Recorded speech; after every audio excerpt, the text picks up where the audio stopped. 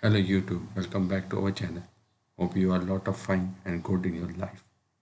If you are new here, please like our channel and subscribe as well. Before continuing today, we are going to discuss about what is SEO content, how to write content that ranks. In the past 12 months, we have published 79 pieces of SEO content of the Earth blog.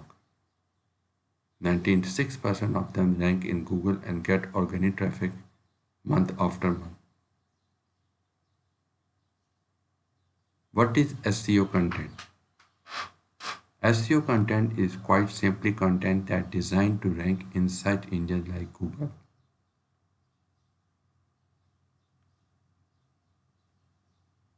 It is also important to note that any kind of content can be SEO content, produce pages, landing pages, interactive tools, and even videos. But when most people talk about SEO content, they are talking about blog posts. Why is SEO content important? No matter what your business does, you can only get so much organic traffic to your money pages. For example, we have 5 landing pages, one for each of our main SEO tools.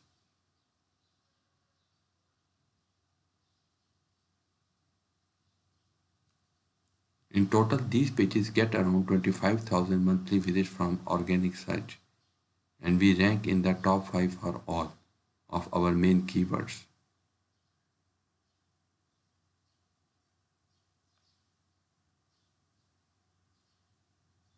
If we did not do this, we would be leaving a lot of money on the table because potential customers are not always searching for our products directly. For example, we have a competitive research tool called Site Explorer. One of the things it does is show who is liking to any website or web page. But potential customer might not know we offer this product and instead search for something like who links to my website.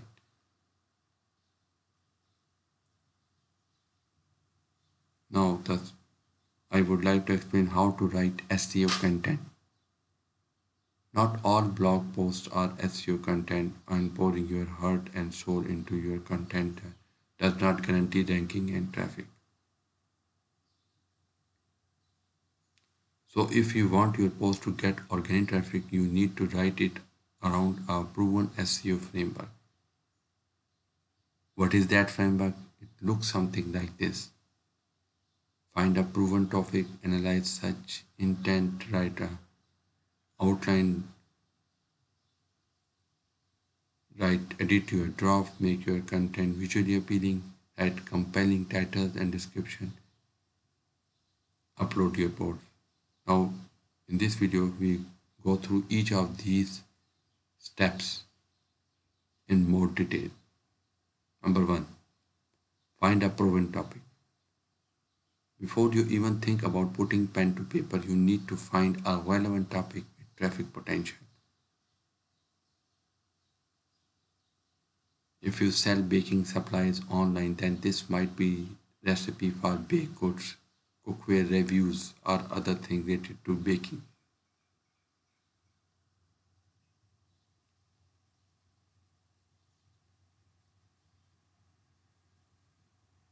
Because butter cake recipe has almost 5 times more searches than chocolate chip cookies cake recipe, you would expect this topic to have the most traffic potential. This happens because the top ranking page rank for and get traffic from more queries. So before you settle on a topic, always look at the estimated traffic to the top ranking page to get a better sense of true traffic potential. The second step, analyze search intent. Search intent engines like Google have invested billions of dollars into understanding the true intent behind searches.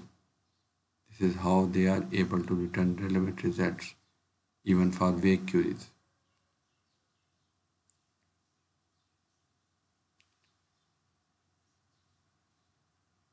content type, or the top ranking pages, blog posts, product pages, category pages, landing pages, or something else. If they are not mostly blog posts, they go back to step 1 and choose a different topic. Content format. What type of post rank? Are they how to is list type post, opinion pieces, news articles, something else? Content anchors. Look at the page title to understand more about the type of person searching for this. For example, many of the pages ranking for French bread recipe, which how easy the recipe is. The third step is write a data-driven outline. The average top ranking page ranks for nearly 1000 other relevant keywords in the top 10. Paste the URL of the top ranking page into Site Explorer, then go to the organic keyword report. Weed out the irrelevant keyword, filter for keywords where the page ranks in position 10 or higher. Number 4 is write a draft. It is finally time to put pen to paper and draft your post, because this does not have much to do with SEO. We won't dwell on this process too much. Here are a couple of tips for doing this as quickly as possible. Write as you speak. Most of the best blog posts are written in an informal conversation tone, so there is no need to agonize over every word. Just write as you speak. Use the Pomodoro technique. The Pomodoro technique is simple. You set a 25-minute timer and a goal you want to achieve in that time. Mostly people type at around 40 words per minute. So that is 1000 words in 25 minutes. Take a short break after 25 minutes and then repeat. Continue this process until you have complete draft. Edit your draft. Putting readers into the flow of your content is important if you want them to stick around, which you do. Correct spellings and grammatical error. Most word processor writing apps have spell checker built-in tool, so you do not have to be a genius to get things right.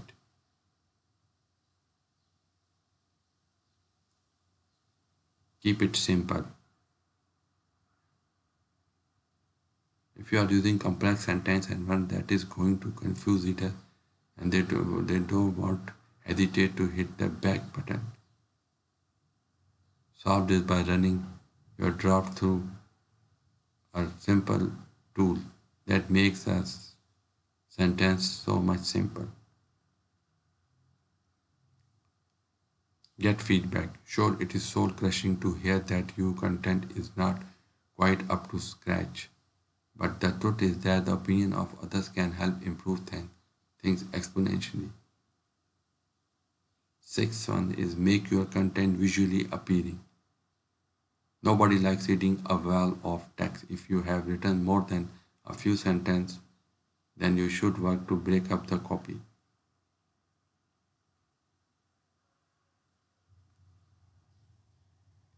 Many studies show that visual help people understand and comprehend content, so including useful images and videos can improve user satisfaction, which know is important to Google. Writing a compelling meta title and description. Search engines see more than just the text on the page. They look at metadata in the page code to learn more about your content. This is another page. It's useful to match scratch intent. Whatever scratches values, pitch it in your little tag. Upload your post. Nothing to do with SEO, but there is a tip to save you some serious time if you use WordPress. Is content enough to rank? Google tells us that the most important ranking factors are content and links.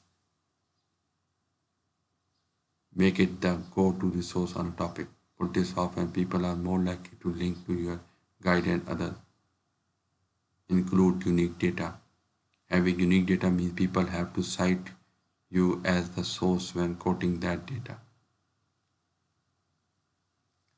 Make it as accessible as possible. People are not going to link to something they find confusing or difficult to read. Now, my final thoughts about SEO content and writing is following a proven SEO framework to write content makes sense and it certainly improves your chances of ranking. But it is important to remember that things do not always work out, even if you do everything right. Thank you for watching my video. Bye.